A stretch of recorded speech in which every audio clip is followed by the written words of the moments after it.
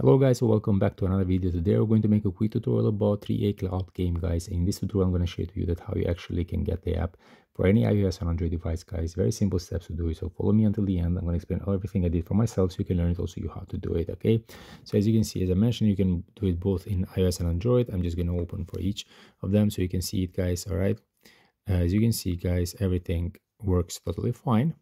All right, so let me also open for my phone so you can see it also in iPhone. Everything works and runs smoothly, guys. All right, as you can see. So right now I'm going to continue immediately to show everything you need to know. So basically, before you start, guys, you just need to set up some things in the settings, guys, so the whole process goes smoothly.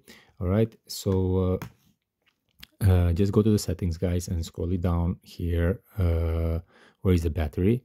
And if a lot of people like to use lower power mode, guys, so if you're gonna use lower power mode, you just need to know this trick, guys, before you start. So basically, if you use lower power mode, as you can see, you go to App Store over here, and where it's automatic downloads, everything is going to be disabled because of the lower power mode. So all you have to do, guys, you need to come back to the battery, turn it off, and then if you check again App Store here in the settings, automatic downloads are all enabled right now. Okay, so if you are using app downloads, sorry, if you have this option of app downloads turned off, make sure you turn it on, guys, so it allows automatic downloads in your device. Okay, before you start the whole thing.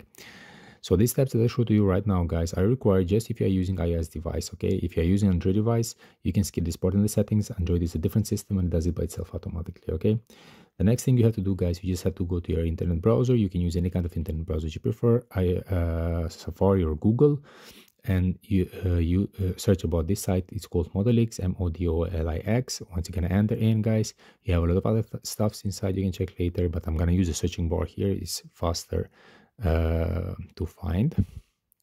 Okay, just press 3A and here it is, and then you have information about the app, and here in the corner the install button, guys. So basically by the end of this process, guys, you're going to be able to complete all the steps required and get the app same as me. So this is it, guys. I hope it was helpful and useful, and before you leave, don't forget to subscribe my channel, don't forget to press the like button. See you in the next videos, guys. Cheers.